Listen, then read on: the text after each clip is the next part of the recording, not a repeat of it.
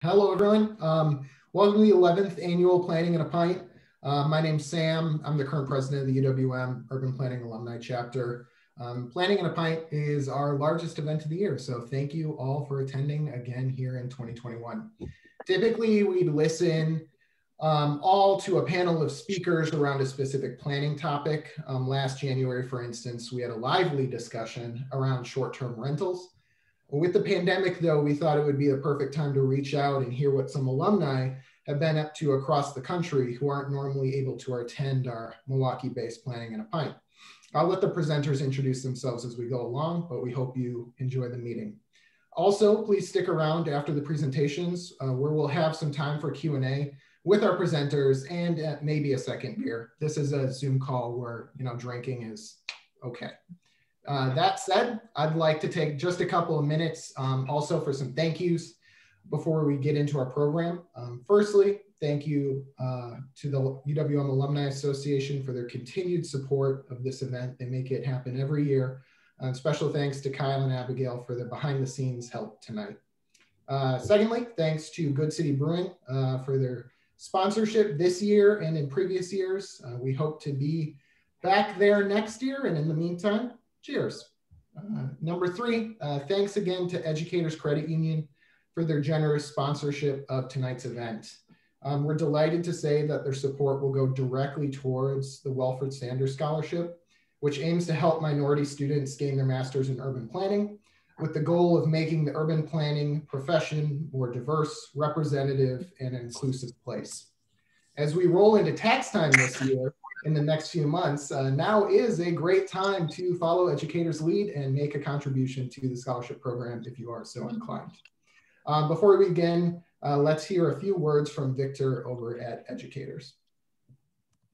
Great. Thank you so much, Sam, for that great introduction. It's a great honor, and we're actually thrilled to continue our sponsorship. I thoroughly miss coming up to Good City. It's one of my favorite adventures to come up to. They always have such a good spread. Who remembers those tater tots? I mean, those things were amazing. So thank you for keeping this going. We know that COVID is going to probably be with us for a little while longer, unfortunately. Nobody knew back in March that we would be here in this environment.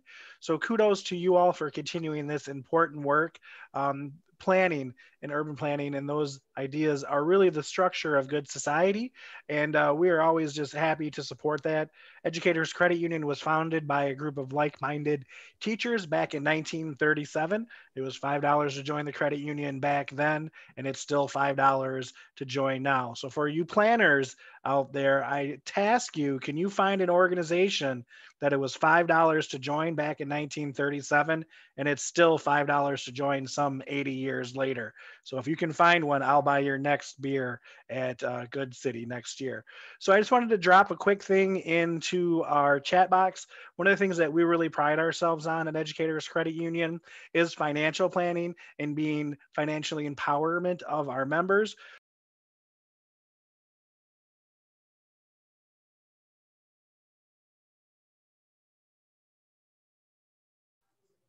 Thank you. Thank you, Dana. Did anybody design the hashtag you're muted shirt yet? I haven't seen one yet. I know it's coming. It has to be. But thank you for that.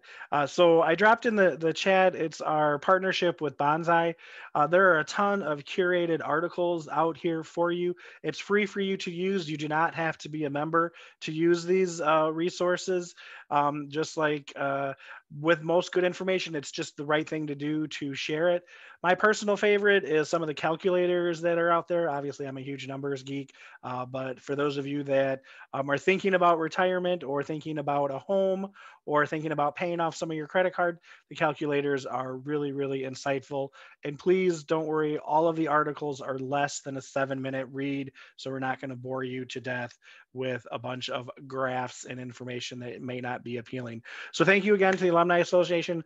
Thrilled to be here. Can't wait to hear what everybody has to say. And thanks for having us.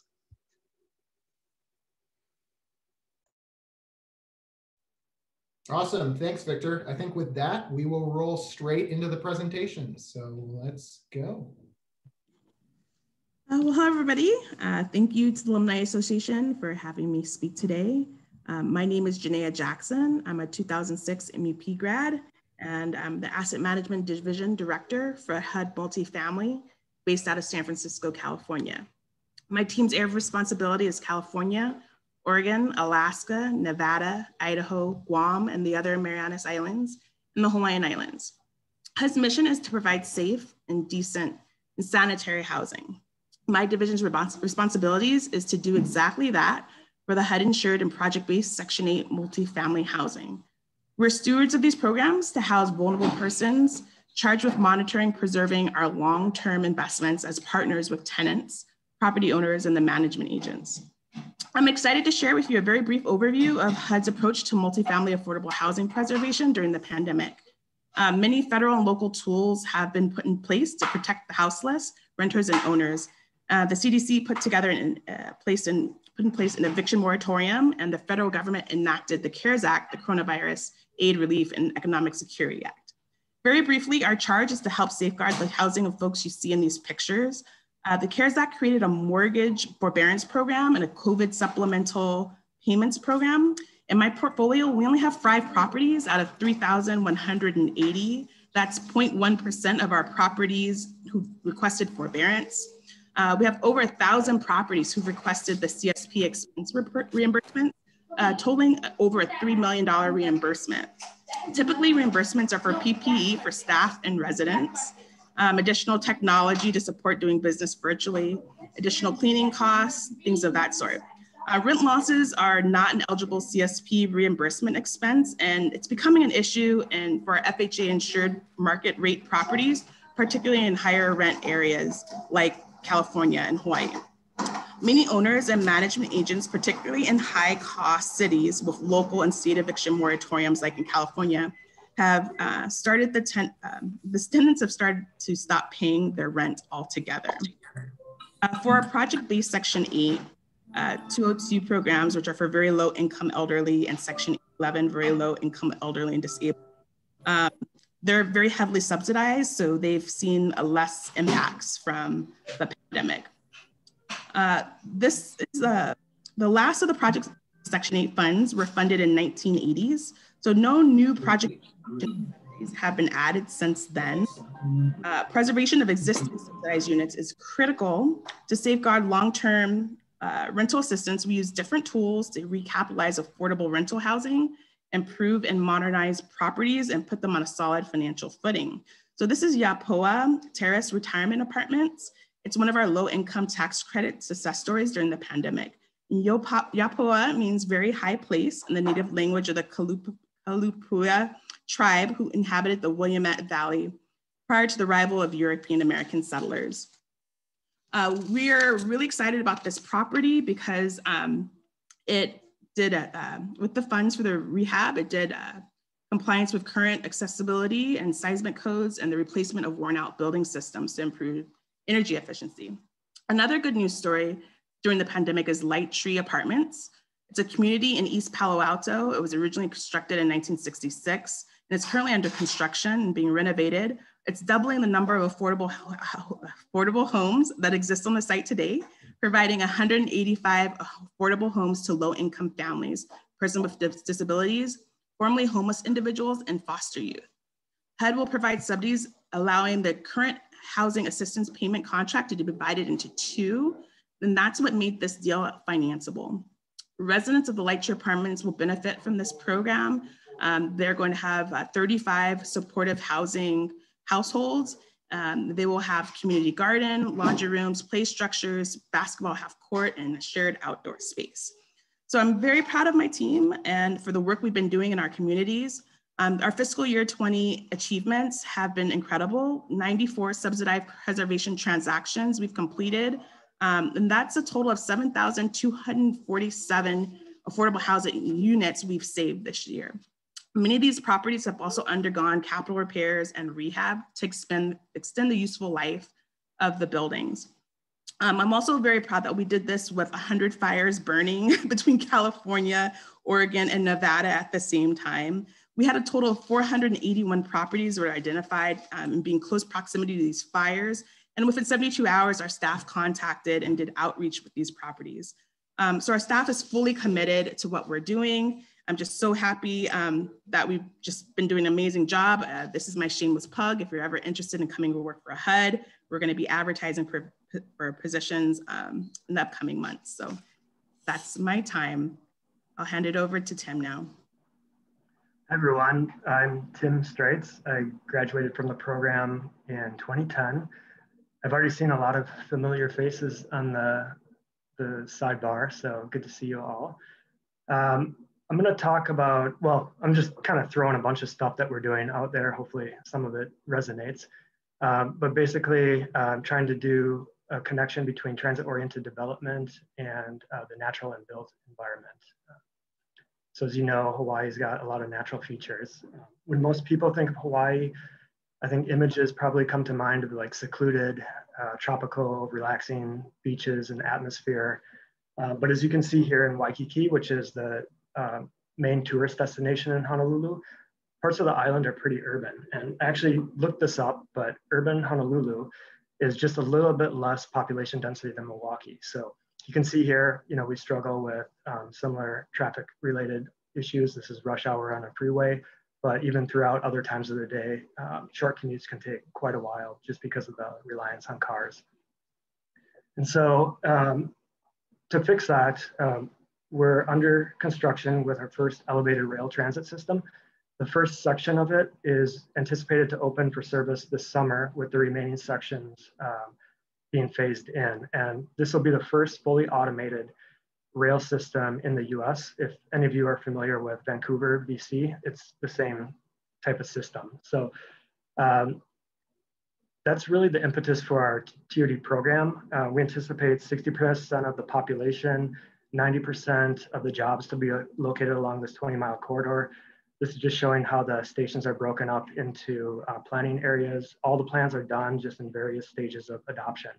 This is an example of one of the neighborhoods at the end of the line near Waikiki. It's centered around the largest outdoor shopping center in the world, supposedly. And so we've seen a lot of development already occurring in this neighborhood. You can see kind of in the forefront there, park, that's an existing park, very large and popular with the locals. This is another neighborhood that's centered around a stadium that the university plays in. And it's envisioned to become a mixed-use entertainment district. And basically to achieve that, it'll be built over a surface parking lot that the state of Hawaii owns. And they own the majority of the land along the rail corridor. So we've been coordinating very closely with them on TOD. But most of the corridor is actually pretty urban. So we're anticipating a lot of infill to be the kind of driver for TOD. And this area just outside of our downtown is kind of an early focus area where we're anticipating and want to direct growth. It's got ideal conditions. And as you can see here, you know, at build out, we anticipate a significant change. And not only that, but from kind of the more industrial character to residential, which is particularly important here because we really need to satisfy a lot of the housing demand. And so as part of our mixed use zoning, we incorporate an inclusionary housing component and allow also developers to provide additional housing for bonuses. You can see, you know, we struggle with homelessness in part due to the high cost of living. This is a canal that was in that same neighborhood from the previous slide. And we're anticipating a new linear park that's envisioned as part of the TOD planning efforts. So this will help, we think, kind of satisfy some of the new residents' recreational needs. As you can imagine, you know, it's an industrial area, so there's not a lot of park space right now, but we're currently working on this project as part of like a catalytic project to help spur development. And as you can imagine, you know, to achieve the build out envisioned in the TOD plans, a lot of infrastructure investment will need to occur. This is a study we did a couple of years ago in that same neighborhood and identified about $1.5 billion worth of upgrades that are needed. You can see that kind of broken down by component there. But one of the more recent dilemmas we're kind of grappling with is sea level rise. And so this map is showing up to 6 feet that's projected by the end of the century. And we've been having these discussions, you know, whether to retreat or adapt to these areas.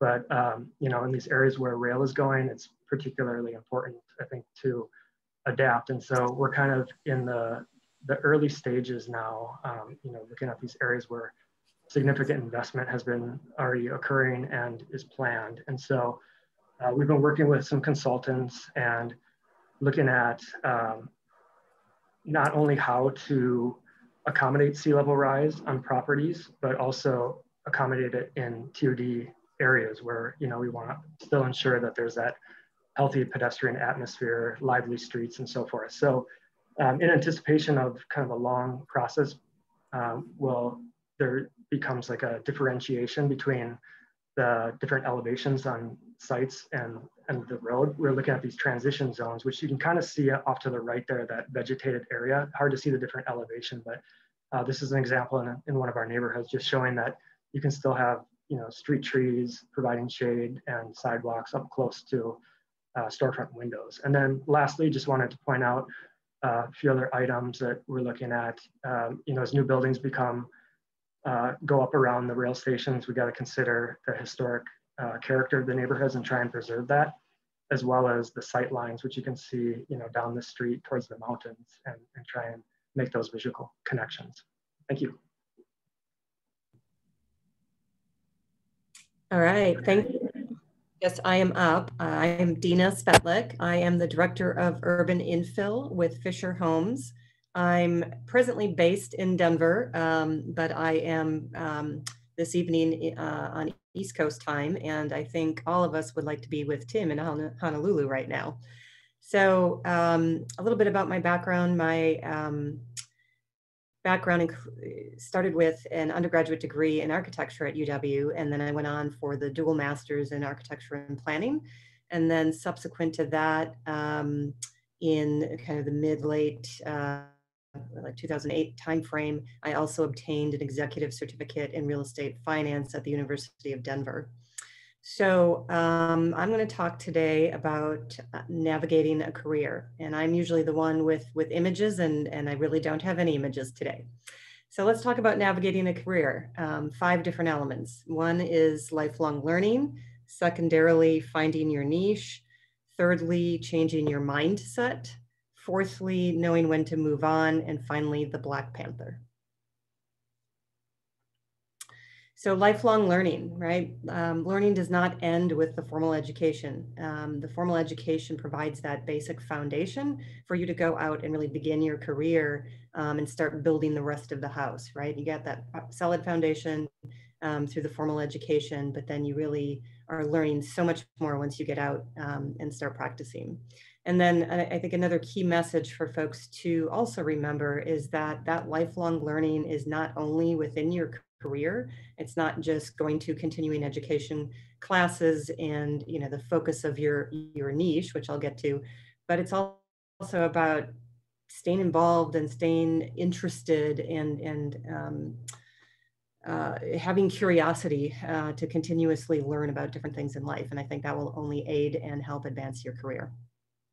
So secondly, finding your niche, right? We all know that the planning field is broad. I'm sure you're hearing a lot about that right now within your studies.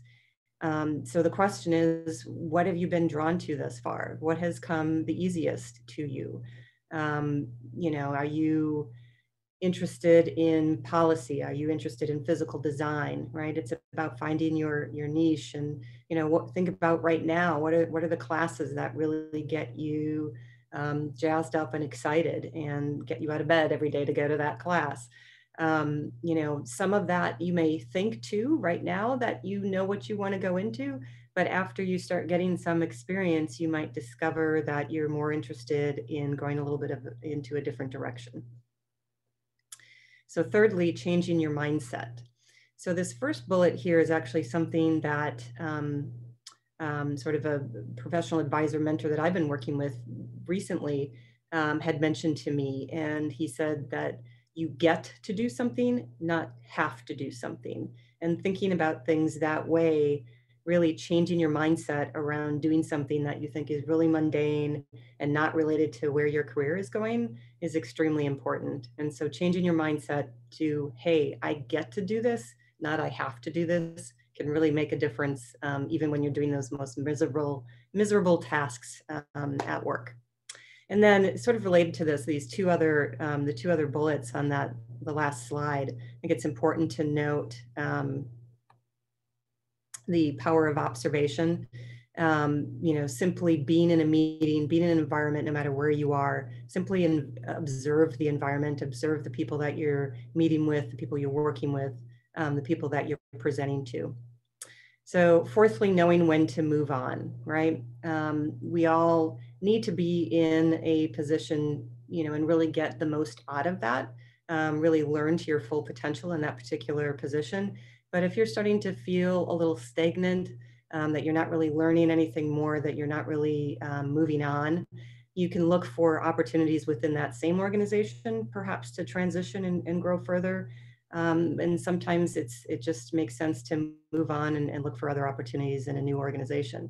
And sometimes, you're in an environment that might be a toxic environment, or just not working in your niche, and it's time to move on.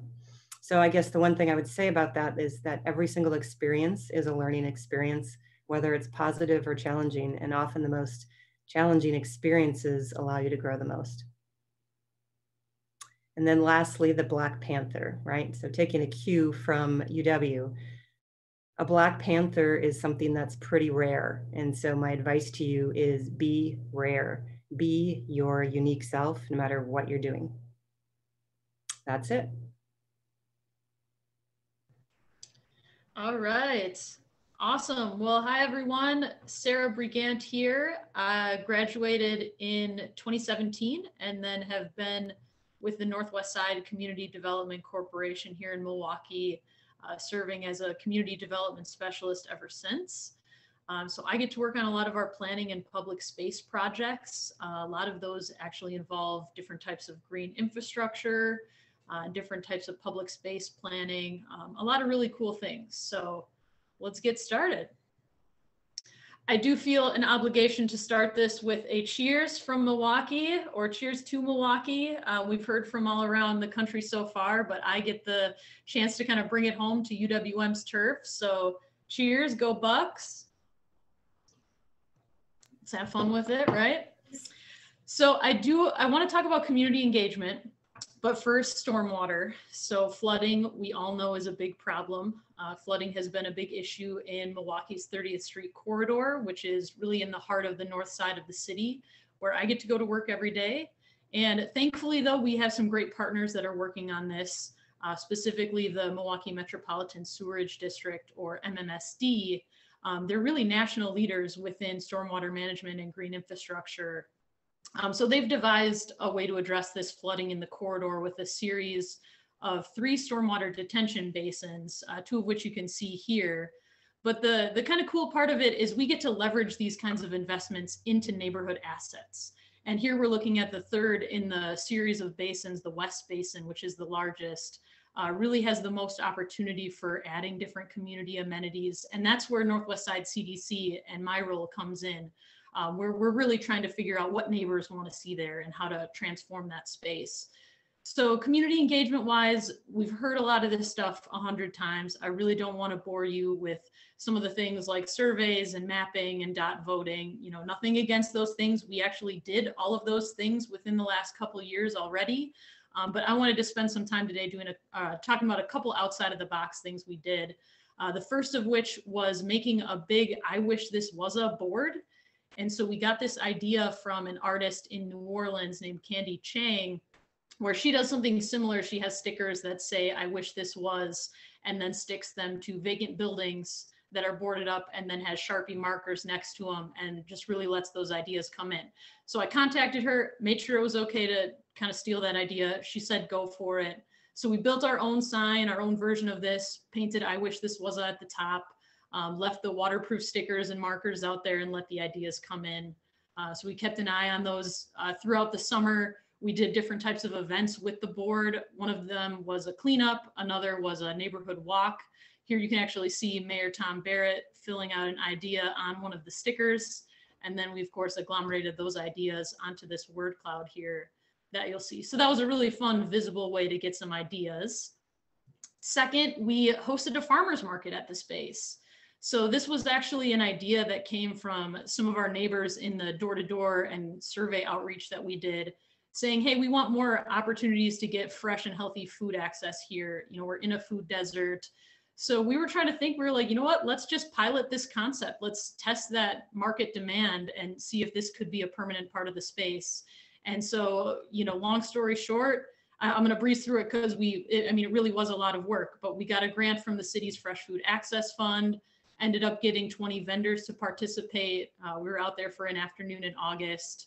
We paired it with healthy cooking demonstrations. We were able to accept SNAP benefits, but ultimately just having people physically in that space was really key to the success of that site. And, you know, we hope bringing people there will give people an experience that they'll now know what this West Basin site is and what's possible there. And lastly, we did a series of bus tours with the residents that we work with who live near the basin site. And the main point of this was, again, really to experience different types of public spaces, parks, even other stormwater basins in the city, and just experience those and try and think about how different types of amenities fit within spaces. And really, again, that key of just physically being there and, you know, seeing how things like green infrastructure fit together with park amenities, playground equipment, all kinds of other stuff, trails, seating, benches, you name it. So that was all really exciting. You know, again, we had a lot of fun with it. We had dinner afterward, looking at how different spaces include public art in the conversation and how that gets woven into spaces to create a sense of place. And then we did a follow-up tour. This was pre-COVID, but we went to the Menominee Valley Urban Ecology Center and just looking again at the similarities where the Menominee Valley has reinvented itself.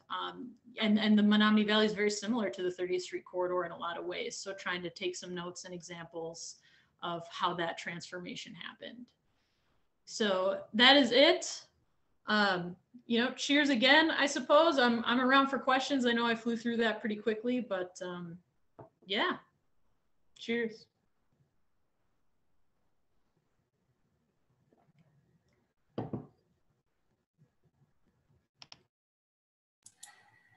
Awesome. Thank you guys so much for our presenters, and we are happy to take any questions you might have now. Feel free to enter them in the chat, or I think there's a way you can raise your hand and we can call people out if you want to ask your question via video instead.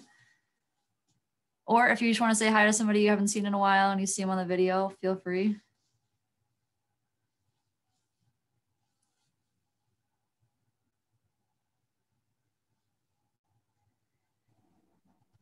All right. So hey, Sam, how's it going? How's retirement? You're on mute. Muted. It's going well. I keep very busy with a variety of things, including planning related. But it's nice having choices that are mine rather than all being determined what I have to do next. You mean Gene doesn't have some chores for you around the house? Oh, yeah. Okay, so. But I'm a bigger driver of those than she. Oh, all right. So, well, I go back to the creation of the planning program. And I got to tell you, I am just totally blown away by the stuff that planning grads are doing these days. Sam, I think when we graduated, I never imagined that, you know, we'd have people scattered all over the Western Hemisphere doing some pretty cutting edge stuff. I mean, this is the stuff that we could only dream of, and they're actually doing it. I'm so impressed. As am I. I think it's wonderful. Yeah. And things we would not even have considered. We never even. That's true, because Al Gore hadn't invented the internet yet. So.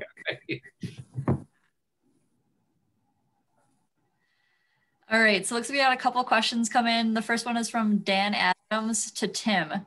What's the timeline on the rail project in Honolulu? I was actually going to show this to Sam. It was propping up my laptop. I brought this out here with me. But yeah, very useful book. The rail is supposed to begin operation this summer for the first half of it. And then the rest of it will be kind of phased in. They're hitting some like unforeseen utility issues near the downtown area. So it's delaying the project a little bit because of that. I mean, the full completion. But they're supposed to be incorporating some kind of like express buses to connect the rest of the rail line in the meantime. Awesome. Not like any transportation project ever to get behind schedule, so. Yeah. There's a lot of criticism for this one because it was supposed to be fully completed by now, and it's over budget. Oh. A lot of stuff, but yeah. We're trying what we can on the neighborhood planning side of it. Right. That sounds really familiar to a lot of the transportation projects I work on, so definitely not the only ones. Okay, so the next question is from Kyle for Janaea, asking about what different challenges you might see serving different areas like Hawaii, Guam, and the West Coast. Definitely, geographically, some of the problems that you see are like some cities, some states are more on top of like just affordable housing issues in general. So for example, in Los Angeles, like they already have rent control. They already had their own eviction moratorium before the CDC created an eviction moratorium. And so when you pivot to places like Idaho, like Boise, where they're slow to get those things in play, and really the property owners and real estate investors have more pull in those places, you see less protections in place. And so you see, well, we get a lot of phone calls, we got to get a lot of emails with, funny business happening, frankly, in some of those places. And where we subsidize our projects, HUD gets very involved in smoothing those things out and making sure that we're doing right by the residents, and then also that, the owners are understanding that, we have an enforcement arm to what we do as well, and we can cut off their subsidy if they don't play nicely. Awesome. Thanks, guys. I don't see any more questions or hands up, but if anybody wants to shout something out or again, say hi to anybody or start a little conversation, feel free. I know it's a lot with so many people on the call. Oh, it looks like Sam might have asked one question. Anything particular you're excited about to be coming at HUD under, oh, sorry. Yes, I read that too. Okay, you did. Under our new president. There's a lot to be Secretary Fudge, okay.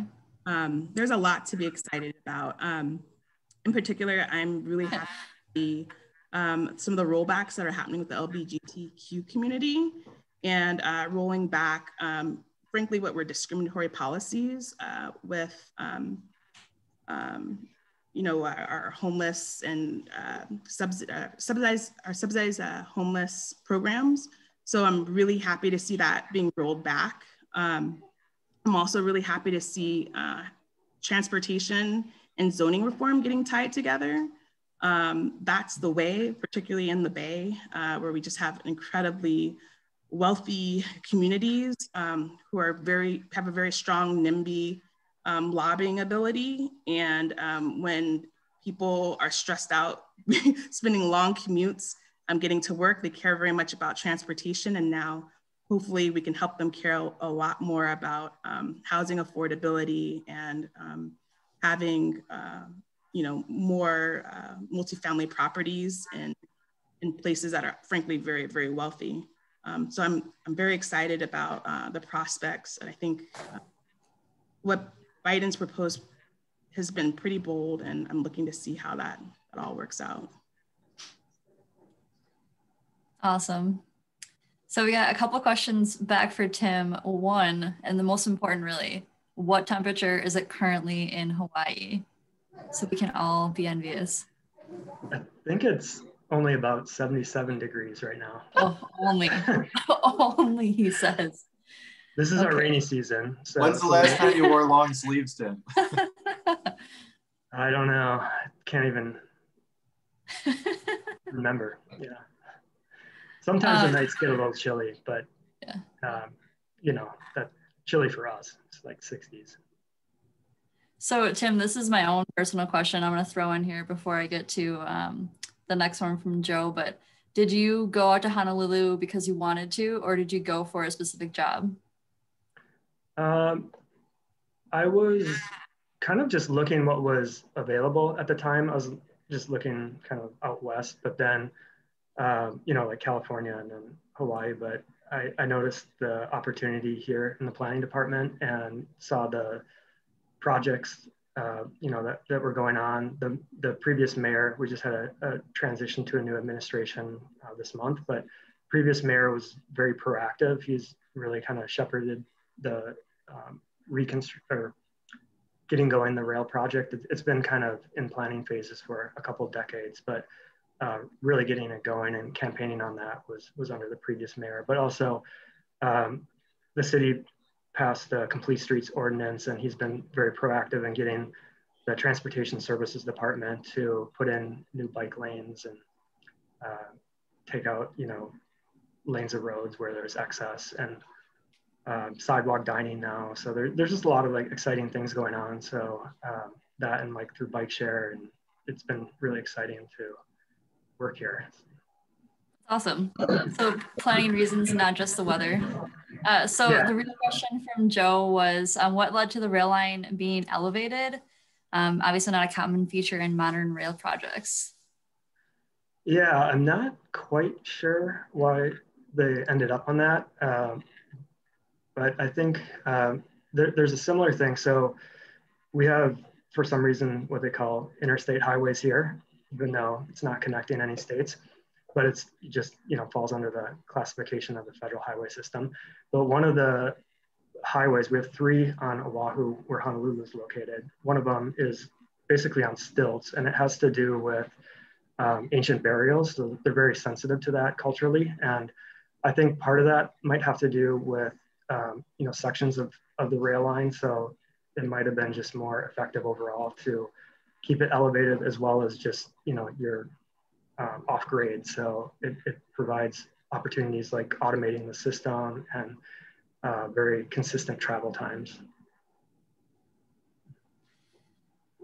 Awesome. Well, I still have you here. In regards to your 2100 slide, has the politicization of climate change changed funding planning for raised sea levels? Sorry, I didn't catch all of it, but it was... Yeah. So in regards to your 2100 slide, has the politicization of climate change changed funding or planning for raised sea levels? Yeah, the previous mayor issued a directive so that all departments now have to factor in sea level rise as part of our work and policies, and also our consultant work. So that's a pretty dramatic change. And so it's very complicated. I guess it's easy to kind of like point to where the areas are impacted. We're, you know, past that point, but now we're getting into these very complex situations where we're starting to introduce policy into planning documents, but kind of from that point forward is really where the details hit. And so figuring out, you know, the balance between regulation and kind of allowing more voluntary actions is where we're at. And I guess through a charter amendment in the last election, the voters created a climate change and resiliency office. And so they've been getting some funding, but they're mostly focused on like a coordination role among the different departments and trying to shepherd in the new policies. But we are looking at certain areas for kind of pilot projects, and some of those are funded, but it's mostly just like local funded. We did get some EPA funding for like technical support, and a team came out and looked at some greening of the streets. So in a few neighborhoods where there's stormwater issues, they were looking at that sort of thing, which I think could kind of like connect up with sea level rise as well. But yeah, right now I guess we haven't any major dedicated, funding source for starting to address this stuff. We're relying, I think, a lot on private developers voluntarily seeing the benefit of like raising their site. But then, of course, you have, the side effects of that, like that we're kind of grappling with, like, the runoff that might occur onto the adjacent properties and, the ups and downs, like creating valleys between properties, so it's exciting and challenging, but yeah, hopefully we'll get some funding in the future for doing some good projects. Awesome. Thanks, Tim. So I have one question for Sarah from Andy. What's the next pop-up event you want to host at the West Basin? Awesome. Yeah. So I know right now we're deep in the throes of winter and have a lot of snow on the ground. So I honestly want to say like a winter themed pop-up. An idea would be to do like a snowman building contest or something like that, kind of banking on how the weather shakes out. The other idea would be to actually like flood the bottom of the north or east basins and do an ice skating rink. I think that would be a sort of cool idea. I think liability wise, MMSD might get a little bit nervous about it, but I haven't been told an outright no yet. So I'm gonna at least keep clinging to that idea. And again, I mean, Wisconsin, we're stuck with a lot of cold weather, so it would be nice to have a sort of four seasons approach to that space and have people start considering things as winter activities too. So I mean, with that, we could do like a snowshoeing or cross country skiing sort of activity day, something like that. As summer rolls around, though, we'd love to do the pop-up markets again. Hopefully with, maybe some of the worst of COVID behind us, we can have that a little bit nicer where it's we have a DJ or something and have a live music, have people kind of hanging around. So yeah, all kinds of opportunities. I'm open to ideas as well if people have anything for me. Awesome.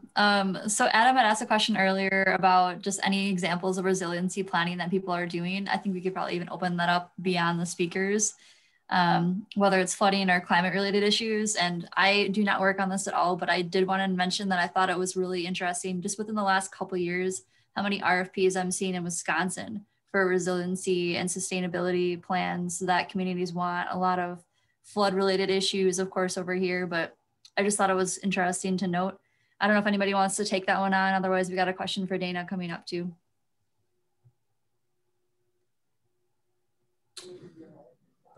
I can add something. I'm Dan McAuliffe, I guess 2005 Masters of Architecture, Master's of Urban Plan grad, working for the city of Madison now. In 2018, we had some pretty massive flooding. It really landed, we had about, say 12 inches of rain in like 3 hours on the west side. It was very, very fortunate that it largely landed outside of the Mendota watershed. But areas like Middleton, some of the western areas, they just got hammered. And we had some pretty major flooding. One person was killed in that flooding. But it basically shut down the isthmus. And if people are familiar with the isthmus, so Madison, basically from the capital about 3 or 4 miles east, it's a strip of land between two lakes about a mile wide. Basically the lakes used to be one, it was a glacial deposit. A couple of areas are just above lake level. And so what we had was the levels of the lake had risen so much that the storm sewers were actually backing up and filling the isthmus. So we had some urban flash flooding, and then the big lake drained to the small lake. The small lake filled up the streets. So we had a lot of emphasis looking at how do we approach that. We're doing a lot of watershed analysis. We have a new revised stormwater ordinance that was just passed, basically eliminating any credits for existing conditions. Previously, if you did a redevelopment, you basically just couldn't increase impermeability. That's gone. So really forcing green roofs. We're also looking at what we can do within our right-of-way to try to capture additional stormwater bioswales in the streets. Other thing, thinking about with the isthmus, going back there, we're looking at, what are the finished floor levels at grade? The water table is already too low. We can't do underground parking in those areas. But, thinking about, as redevelopment is occurring, which is occurring very rapidly, making sure those floor levels are elevated to withstand future flooding. So it's a process. We're going through that quite a bit. We're doing, right now, our big project is with the kind of redevelopment and revisioning of the city's regional malls. And that's a huge topic that's really being addressed through that process. Awesome. Thanks for sharing, Dan. Question for Dana from Carolyn. She says, how do you combine your skills with a private developer? Are those different from public sector and consulting jobs? Right. So I know, so I literally just joined Fisher Homes in the last about month and a half, formally as an employee.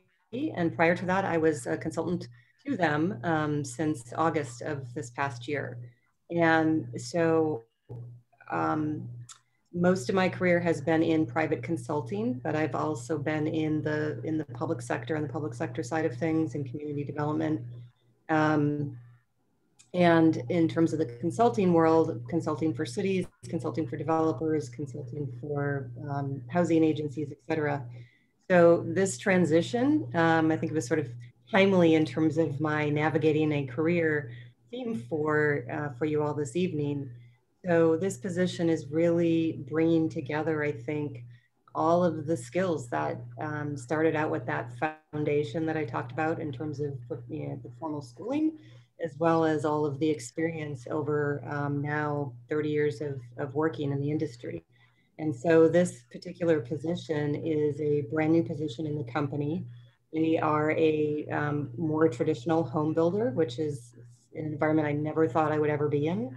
But they have just launched an infill division. And so they created a new position, Director of Urban Infill, and brought me on board to lead that division and direct those efforts. So it's really bringing together everything from my strong background in urban design and site planning to understanding of architecture and residential building, and my passion and focus on missing middle housing.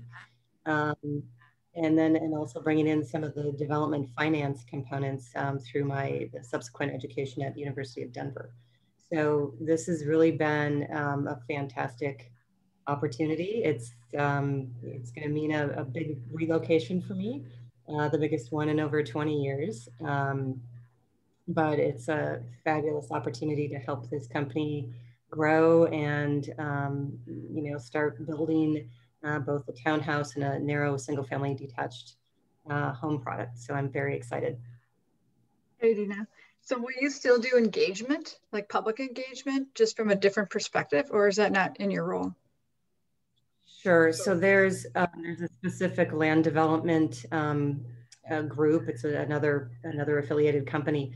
They lead the entitlement side of things, but I'm getting more and more involved with them, helping them learn more about the infill product and different nuances of entitlement and infill and redevelopment contexts versus greenfield contexts.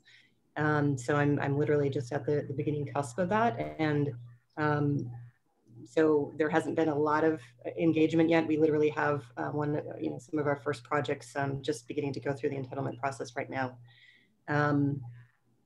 So yet to be determined on that, but I've also, part of my initial work that started when I was a consultant with them is putting a playbook together, an entire playbook on urban infill and that product collection. And literally that was just launched this week. And one of the components in that was how to write a good project narrative for an entitlement submission.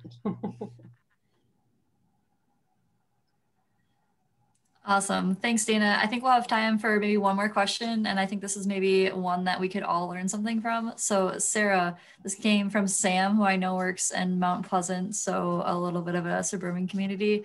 He's asking, many planners would kill to have somebody under 40 come to a public meeting. How did events that pull from a wide variety of ages, including children, change your perspective on public outreach in the corridor? Yeah, and that's an awesome question. And I mean, honestly, anyone could totally jump in on this as well. But I think it just stresses the importance and outlines the importance of getting all ages of feedback and input into how we're designing a space, and not just thinking about, you know, middle-aged or elderly, you know, able-bodied people. I mean, there's a lot of things that we need to be considering within the design of public spaces so that our cities work for and serve everybody. But I mean, it's been so interesting engaging with kids in other ways as part of this project. I did a tour of the North Basin not too long ago with a group of students, and I'll never forget this question. It was, you know, as we're thinking about the ways that MMSD proceeded with designing a solution to flooding, right? So when I ask a 10 or 12-year-old that question, and the question that I got was, well, did they consider, instead of, you know, digging a hole and having water fill up in this basin, what about just having like a big dome over the whole city, you know, and just protecting us from the elements, from storms and everything? And I was like, this is why engineering cuts off the creative process too hard. And I was like, this is something that we need to be considering as planners, not, you know, maybe seriously, but really just thinking outside of the box and not being able to accept the sort of confines of status quo and reality. So that's something that's kind of always going to stick with me. But we did a lot of other youth activities. You know, if you get a classroom of students, if you're engaging with a school, we got students in 4th grade to help plant some trees at their school and then plant some rain gardens. So that was, you know, the adult volunteers did a lot of the hard labor as far as removing turf grass and clayey soils. But the kids got to plant a lot of the native plants. And it's really cool to see stuff like that, and especially things that can grow and last for future years. And, you know, kids who are going to that school for multiple years can see that kind of development. And I think that's just really special. And it's something that our profession gets to deal with on a daily basis. So I hope no one takes that for granted in some of these long-term plans and the impact that it has on people, especially as they age. So, but yeah, I mean, if anyone else had any, you know, comments or thoughts on, you know, engaging all ages, certainly feel free to jump in. I'll jump in again. One of the things that we've been doing since the pandemic, actually in a certain ways, the pandemic has been really great for our public outreach because it forced our city attorney to let us do online engagement. So that was really great. A couple of things that have really been helpful is we've started effectively doing all of our community engagement meetings twice. We've done them at lunch and we've done them in the evening. And we've found our lunch meetings get a far higher attendance and a far younger attendance. I think it's easier to get people's attention, you know, when they're sitting at their computer over lunch than it is to pull time away from when they're at home, especially if they have kids, right? They can't come to a meeting.